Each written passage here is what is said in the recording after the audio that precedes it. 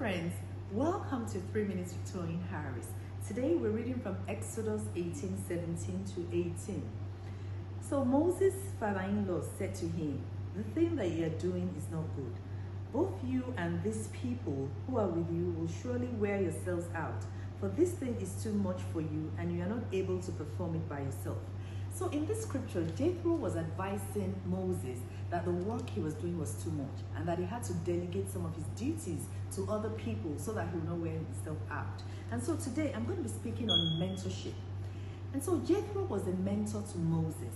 Mentors are people that God has strategically placed in your life to act as spiritual guardians, to act as people that will nourish you and make you rooted and grounded in the Word of God. And so mentors are accountability partners. They're people that intercede for you. They are people that give you they see a potential in you and they give you the opportunity to rise and be all what God has called you to be. Mentors are role models. And these people are so important and strategic in your life. And I pray that this year God will give you a mentor that would help you to get to your destination and your purpose in life in Jesus' name. And so I'm going to be giving some examples of some of the mentors that we have in the Bible. I already spoke about Jethro. He was somebody that gave godly counsel to Moses. What about Paul? He was a mentor to Timothy. He was able to establish Timothy in the path of the Lord. He was grounded and he was able to expose the scriptures to him.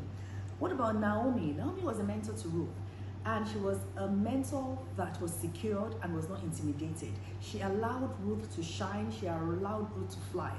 When Ruth said she was going into the field of Boaz, she did not stop her. She did not hinder her. She let her fulfill her purpose. We are looking for mentors like this in life. What about Mary?